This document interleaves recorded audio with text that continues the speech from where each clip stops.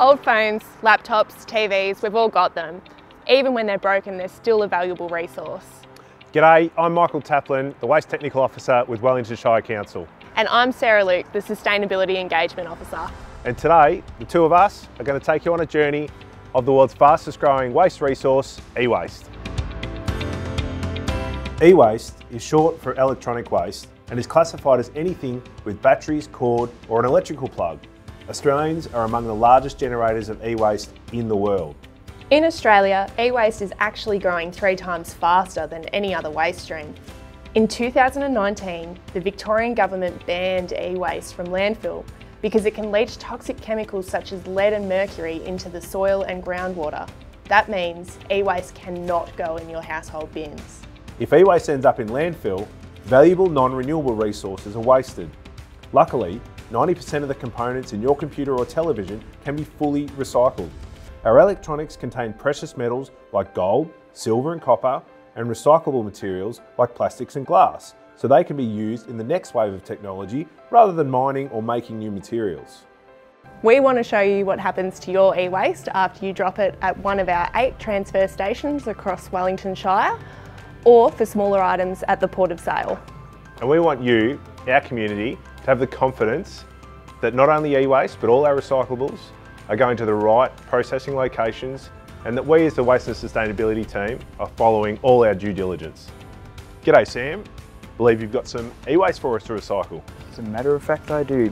This laptop here, it has reached the end of its usable lifespan and I'd like to see it recycled responsibly.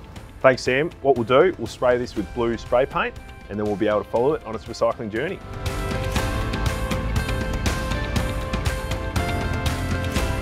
Here we are at Stratford Transfer Station. There are e-waste disposal containers, similar to the one behind me, at all of our Wellington Shire transfer stations. Once the contractor comes to collect the contents, they'll transport that to Cypher Technologies where the material will be processed.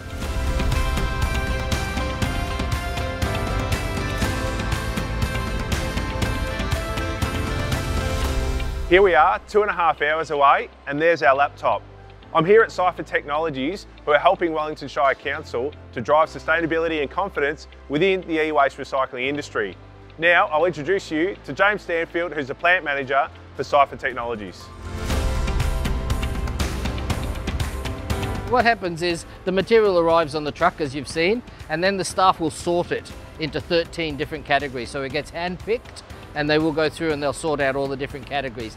Once they've been sorted into their individual bins, those bins then get moved throughout the facility and will get processed in different ways, again depending on what they are and the value of their commodities. So in some cases they'll be manually disassembled and the individual pieces will be taken out.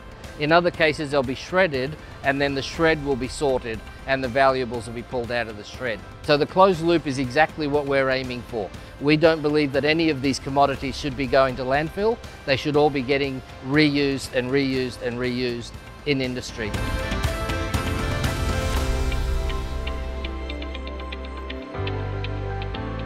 Thanks for coming with us on an e-waste recycling journey today. Here at Wellington Shire Council, our team prides itself on ensuring that we keep the middle of everywhere as beautiful as possible. It's really important to us as a team that you've got the knowledge to help us divert from landfill.